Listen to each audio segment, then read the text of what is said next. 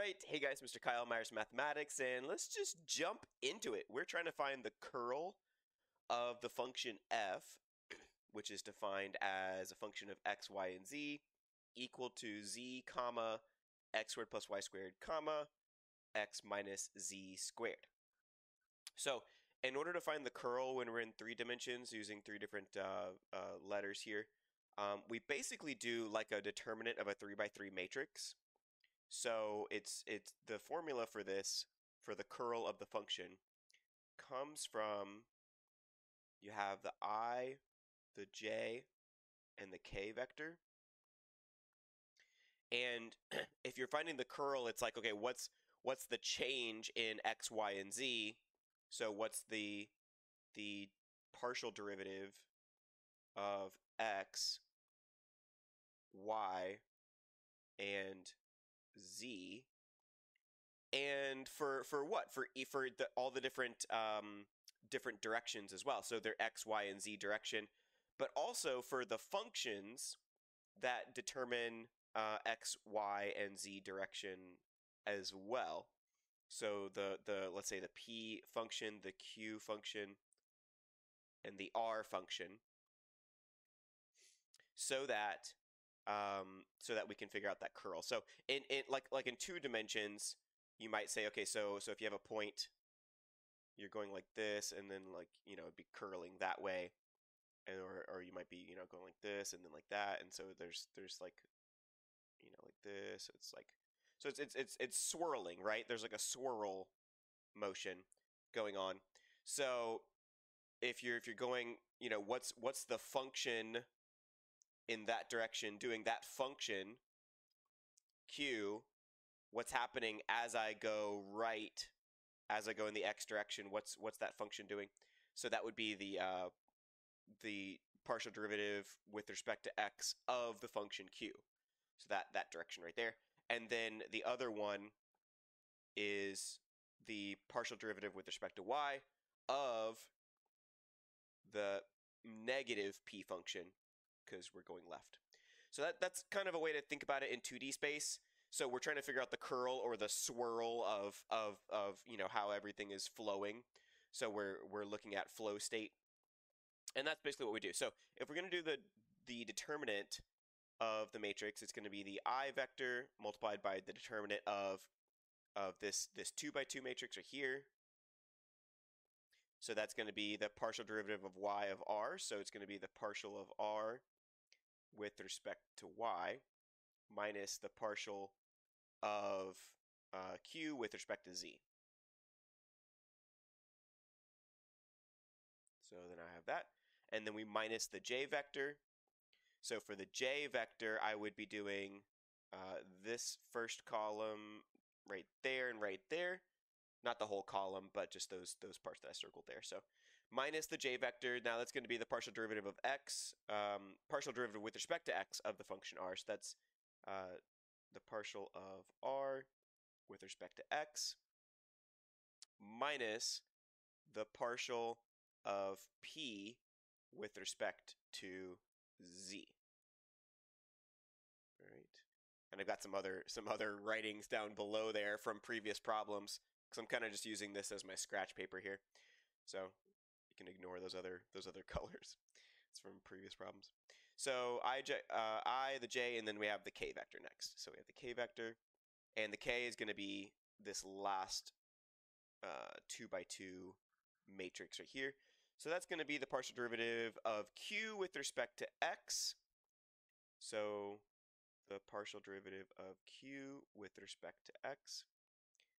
And then that's going to be minus the partial derivative of p with respect to z. Minus the partial derivative of p with respect to z. Hold on, I should not have that twice, should I? P with respect to z. Oh, sorry. Partial derivative of p with respect to y. I apologize. Thought that looked off. There we go. Partial derivative of p with respect to y. Okay. And so notice that all of them are all different. I have a partial derivative of r with respect to x and y. I have a partial derivative of p with respect to z and y. and then I have a partial derivative of q with respect to x and z. So nothing should be repeated. That's one way to check for it, is that there should be no repeats. That's why I knew that something was off there. I was like, hold on, I have that twice. And then we go ahead and do this here. So we have P, Q, and R. It's being a little laggy here. P, Q, and R.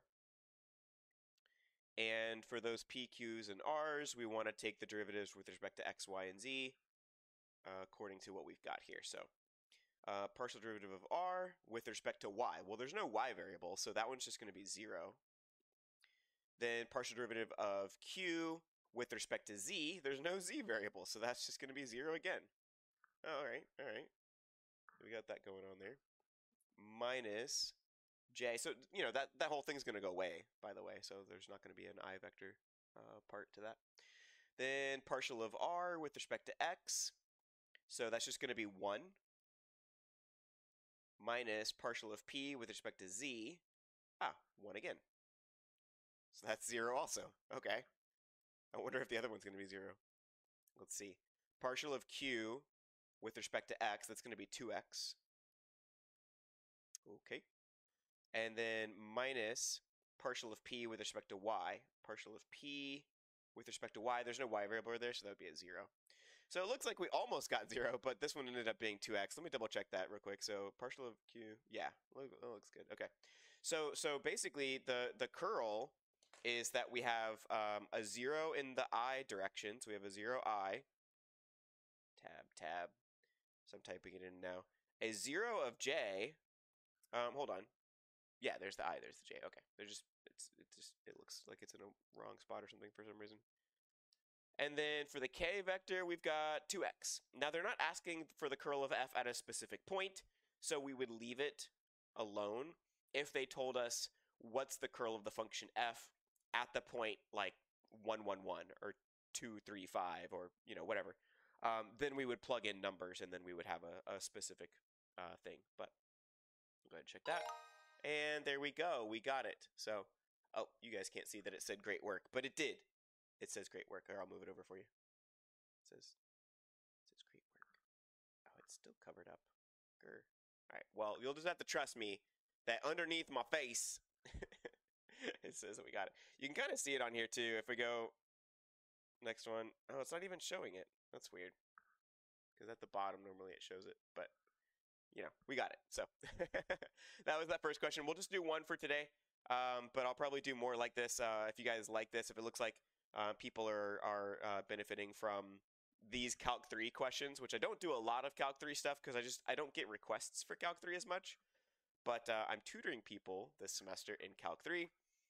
It's been a little bit because Calc 3 is just not as requested as Calc 2. I do a lot of Calc 2, not as much Calc 3. So if you guys are watching this and you share it with other people and they view it and it looks like, you know, people like this content, then I'll definitely make more Calc 3 stuff. So just give me some feedback. Let me know if you like it or not, and I'll catch you in the next video. Oh, and if you want to get more content aside from YouTube, I've got stuff on my website as well, myersmathematics.com.